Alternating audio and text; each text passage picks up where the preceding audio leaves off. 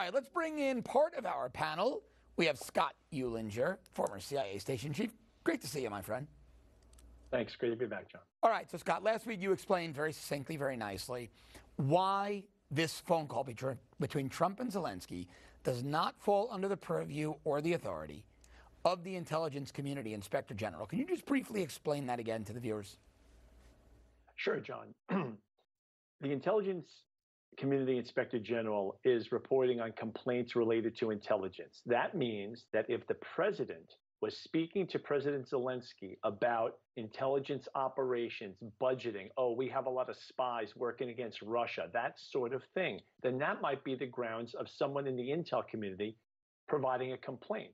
But when the president, as he was, is merely conducting foreign policy with the Ukraine, the intelligence community has no business filing anything about that because that's the president's constitutional right to be running his own foreign policy.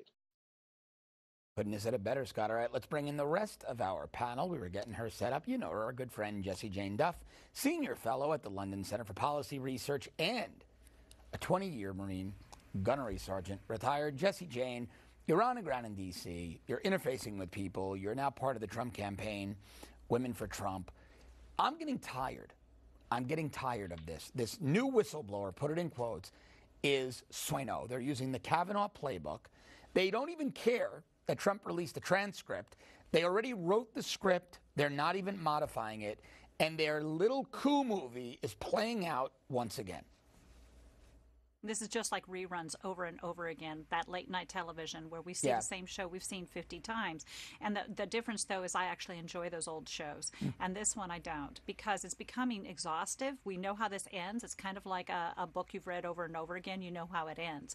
We are not going to allow the Democrats to take out this president. The simple fact is this president did nothing wrong. When the intelligence community now is outing the president of the United States for doing his job, we've got a problem. Talk about the deep state, you know, and I love how the left is just coming to the rescue of the intelligence community. And I'm sitting back going, aren't you the guys that said the intelligence community was at fault with the Iraq war? Aren't you the ones that said when Bush lied, people died, but yet it was how many intelligence agencies that substantiated us going into Iraq? So now let's look at what's going on here. We had an intelligence community with the FBI dismantling and undermining the duly elected president with the Russia collusion and obstruction of justice under the Mueller investigation. And now we've moved on to the Ukraine. The only person who's done anything wrong here is Joe Biden. And the president of the United States wants to know why this man was having an engagement with the Ukrainian government that was forcing them to fire a prosecutor because they were investigating his son. That is the story. But instead, they've decided that he had an inappropriate conversation with a foreign leader. This is all ridiculous. You know it, I know it, and every level-headed person out there is just exhausted to a point of nauseam. Yeah, look, I think all of America has fatigue over this nonsense. They see a coup for what it is. Let me play you both a clip of Utah Congressman Chris Stewart. And he says Democrats aren't sad about impeachment going on. They're excited. They're giddy over it. Watch this. I have a lot of respect for her. She said something earlier that I just think I have to respond to. She says, there's been a lot of pain over the last 10 days. Oh my gosh, these guys are giddy over this. They're not painting over this, and it's not been the last 10 days. It's been 3 years. 3 years they've been trying to impeach this president. 3 years they've been looking for reasons to remove him from office. They're not pained by this. They're excited about this, but it's terribly divisive for the American people. You know, I mean, Representative Stewart's right. Look, the American people, I think it's not even painful for them. They're just exhausted. They're exhausted, and they're starting. One of the blowback, I think one of the things that's going to blow back on Democrat Scott, is that they're educating the American people. Deny, deny, deny, deny. And what's happening is Republicans, people on the right side of media like me, people like both of you, were putting out there on social media the facts. Glenn Beck, I don't know if you both watched it, did an outstanding 2-hour special connecting the Ukraine dots. I used to work with Glenn quite a bit in the early days that I got into this business. And when Glenn wants to do his whiteboard, his blackboard, few people do it better. Man, that was such a great investigative piece, Scott. He laid it out very nicely, and the American people are watching and learning. Very much so. And I think that we're also going to see probably reduced Democratic turnout because the Democrats don't really, the rank and file, the people of the United States, I think a lot of them are going to be discouraged from even going out and voting about this, because this is a real black eye for the intelligence community, as Jessie Jane pointed out. This is to the CIA what the Mueller investigation was to the FBI, an incredible loss of prestige in the intelligence community.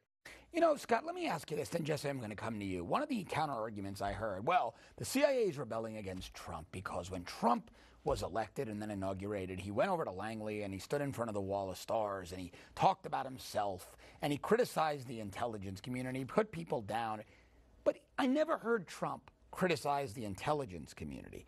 Never heard Trump criticize the rank and file FBI agent. He criticized John Brennan. He criticized Jim Comey, Peter Strzok, Lisa Page, Andy McCabe. But I never heard the president put the rank and file people in the field, putting their lives in harm's way. Never once heard him do anything but support them, Scott. These are your former colleagues. Did you hear the president say anything or watch him do anything that offended you as a former CIA officer in hot zones? No, I don't think so, John. But again, another thing is that although Trump properly excoriated leadership, quote, leadership, unquote, such as John Brennan and James Clapper, which was absolutely appropriate, you have to remember that the amount of liberal progressives within the Justice Department, within FBI, within CIA is higher than a lot of people are willing to admit. There are a great deal of people, even at the mid-level, who supported President Obama very much and automatically would look very skeptically at President Trump. That's an unfortunate fact of life. Jesse, you interface with the intelligence community, many, many think tanks, current, former people in intel, the military, federal law enforcement. Just how bad is the problem? Just how bad is the institutional leftism and the disdain for Donald Trump as an outsider? Well, from what I've seen, there's a lot of people that they actually recruit from liberal colleges and universities to go into these intelligence agencies. The CIA has been notorious for this, so that you've got very well-educated lefties that come on board. I mean, look at the history of Clapper. Look at the history of Brennan. Yeah. These people were lefties. Which one had been a communist? Was it Brennan? Briefly voted for a communist? There's a lot of shady history with some of these people. So when you're bringing people in that are lefties, and I'm not trying to accuse any lefty of not wanting to support the president of the United States, but the fact is that you've got a left-leaning ideology, and what you feel is that you're smarter than the president of the United States. There's an arrogance that comes with it. Is this all officials? Absolutely not. The people that are on the ground doing the investigative research really genuinely want the best for the United States, but we often even see this in the military. The higher they go, the more politicized they get, and the ground runners like myself and your majors and your lieutenant colonels that are out there in the field are genuinely trying to protect the United States. But sometimes you get into the Pentagon and you get the echo chamber that starts happening. So I do want to address that Nancy Pelosi said that we don't go into Congress to impeach a president. This is just tragic. This is horrible. We don't want to do this. That's just not true. On its face, Rashid Tlaib was seen saying we are going to impeach this MFer. I'm sorry. That was appalling. She was screaming vulgarities when she got elected. And not only that, we know AOC and several of the squad have come in clearly stating their goal is to impeach the president. Based upon what? This was 2 years ago when they got elected, or I'm sorry, a year ago when they got elected. I'm just sitting back going, don't try to lie to us anymore, because we know this is not true. It has gone on, like you had noted in that media clip, 3 years. From the time he got elected to now, this has been their attempt. Well, it's even before that. I'll go back 4 years when he first started running and gaining traction. The never-Trumpers on the right were attacking the guy. I mean, this has been a concerted effort for the better part of 4 years, going into 5 now. Right, Jesse Scott, stick with me. When we come back, Trump administration is pulling troops out of northeastern Syria. How's this going to affect the fight against ISIS?